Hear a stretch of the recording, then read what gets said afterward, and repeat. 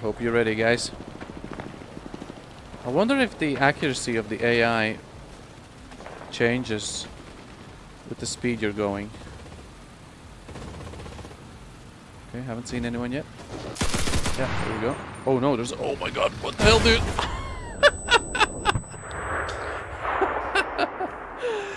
There's a freaking tiger too.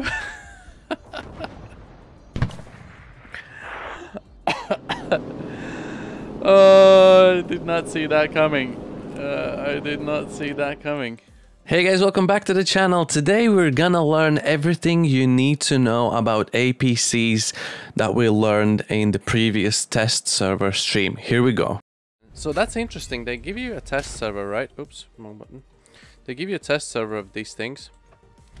But they're 120,000 to grind. There's no way you're gonna grind all of them in the 24-hour test server. Your basic APC crew will consist of maxed out 6-person, 1 driver and 5 shooters. You as a driver will be able to carry an assault weapon like SMGs and things like that.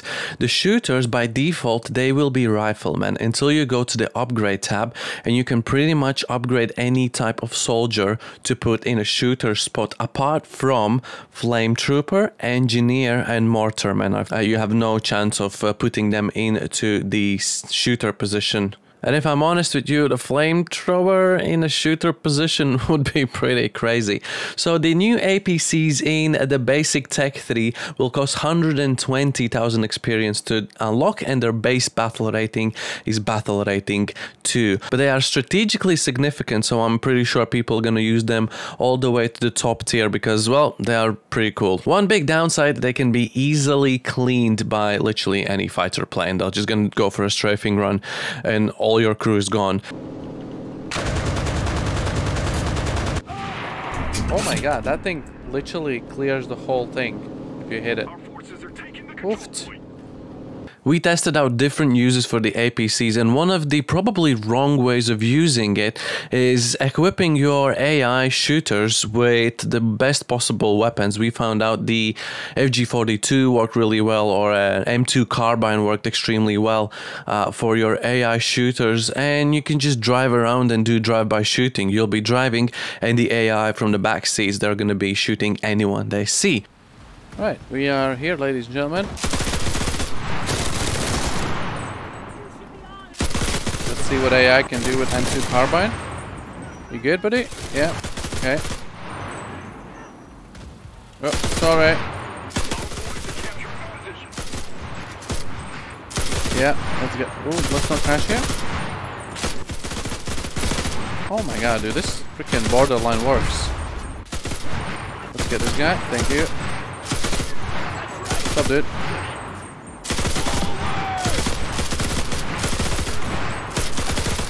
Crumple this guy.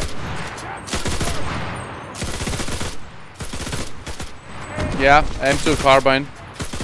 Just give that to your AI.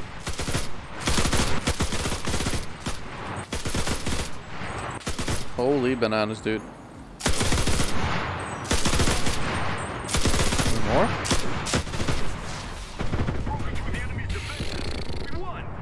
After you spawn your APC and you drive around, people can actually spawn in your truck while you are driving around, bearing in mind that you're not too close to the cap zone, because it kind of works the same as a rally point. And if someone do spawn in your truck, they can literally join in with the drive-by shooting, and that's actually what happened yesterday to another fellow content creator, Tita, and he literally just randomly spawned into my truck, and we did a little drive-by shooting tour in Stalingrad, which was pretty fun. Mobile spawn point used by... Hey, Tita! The dude! What's up? He's on our team.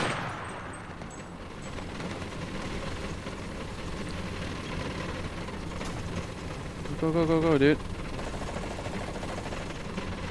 We're gonna go shooting then.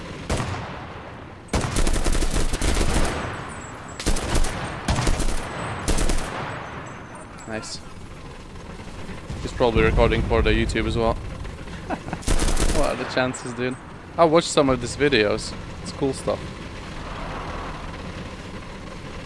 Now on a test server, this drive-by shooting actually worked pretty well because it was only a 24-hour test server, so not many real people were in the games. You were lucky if there were like 3 or 4 versus 4 on every single game, and all the other players were AI.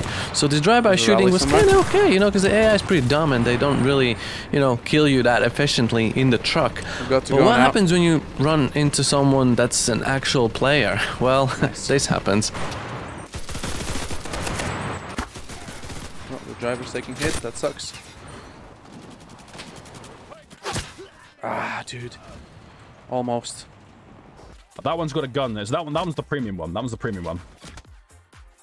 US got winter uniforms now? Correct. Oh wait, that's not the premium. That's the free one.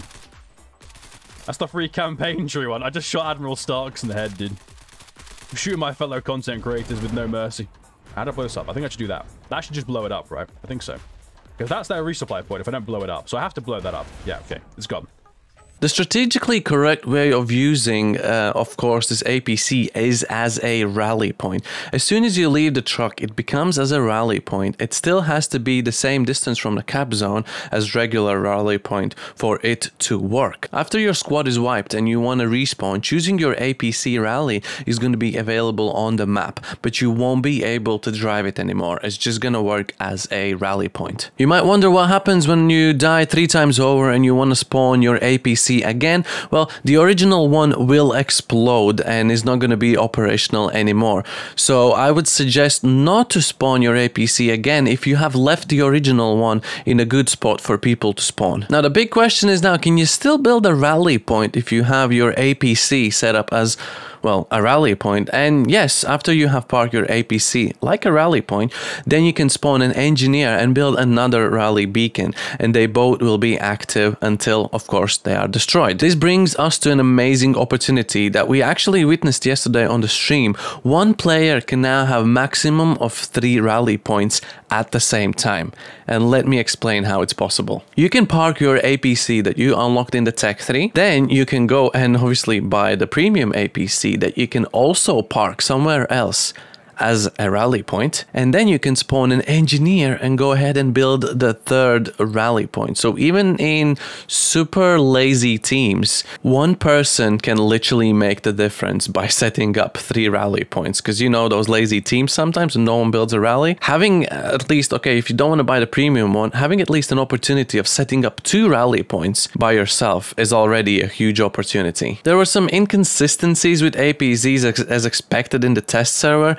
In squad lineups, they did take up the vehicle slot and their dedicated APC slot, which I'm pretty sure it shouldn't be like it. If you have a premium account and you can bring out 6 squads, then I would still think you should be able to bring out, let's say, a tank and a plane and an APC, because it has its separate dedicated slot, like slot in the squad, but for some reason it did take up one of the vehicles slots, and we did test it out with a motorcycle, because you can take out a tank, plane and a motorcycle squad at the same time, and it works. So I think the APC allocation in your squad lineup still needs to be fixed or looked into, because I don't think it works properly. Another interesting thing about the APCs, I literally used an explosive pack on the German premium APC, and it just refused to absolutely die. Like nothing happened to it. And we all remember what happened to my Tech 3 APC when Major McDonald used his explosive pack. Because that's their resupply point if I don't blow it up. So I have to blow that up. Yeah, okay. It's gone. I really hope that's going to be fixed. Oh, I think I've just seen one right there in the back. We'll see how bombs react to them. I got it! Okay, we cleared the crew out of it. I'm not sure if the thing itself is broken.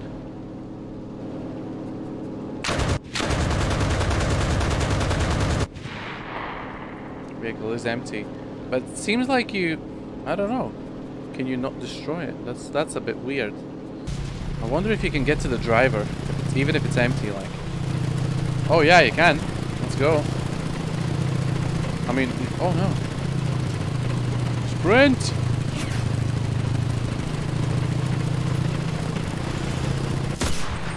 Oh, that's bad. Yeah. That's pretty much all you need to know about the APCs. I think it's a cool little addition to the game. Let me know what you think about these upcoming APCs. And yeah, make sure you let me know down in the comments below, and I'll see you guys in the next video. Goodbye!